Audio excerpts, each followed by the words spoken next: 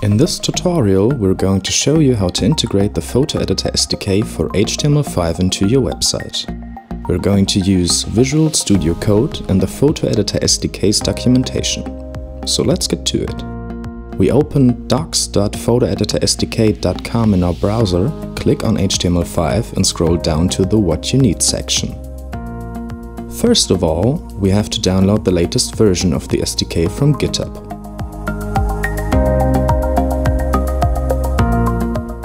Here, we already prepared a folder for our project.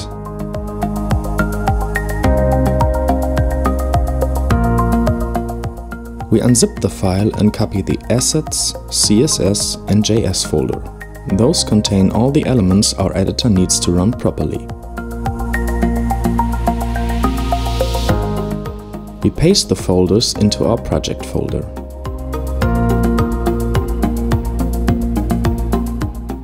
For this demo, we want to open a sample image with the editor, so we copy that into our folder as well.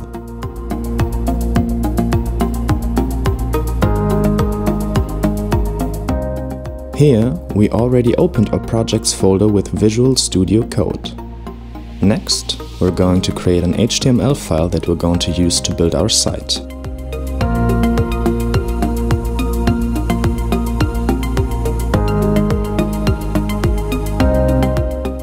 We copy this code for the head section and paste it into our index.html file.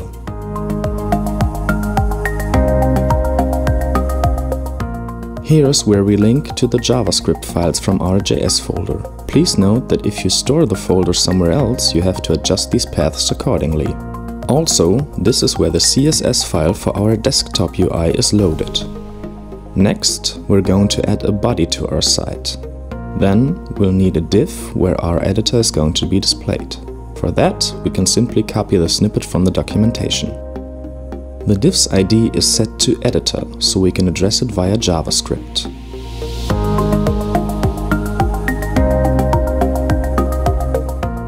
Now, we copy this JavaScript snippet from the documentation so that the editor loads properly.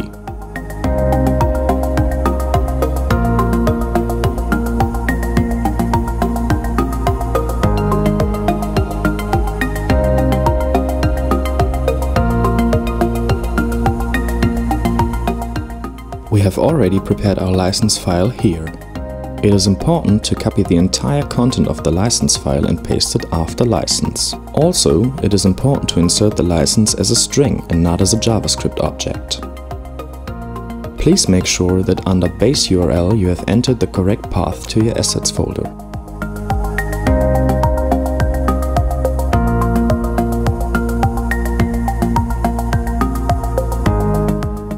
Under image.source, we load our image. Please note that if you don't load the image locally but from another source, say a server like an AWS S3 bucket, you have to set up CORS properly. We dedicated a whole section in our documentation to this issue, so make sure to check that out. However, as we're going to load the image locally, we don't have to mind that line. Finally, it is important that we create the editor after the image is loaded, so that we can pass the image to the editor. Alright, we're set. Now we can test everything by running a server. We'll go with the simple HTTP server.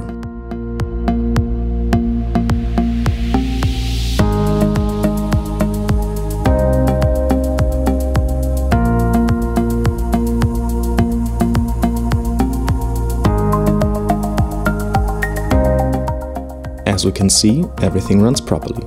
Thanks a lot for watching and see you next time.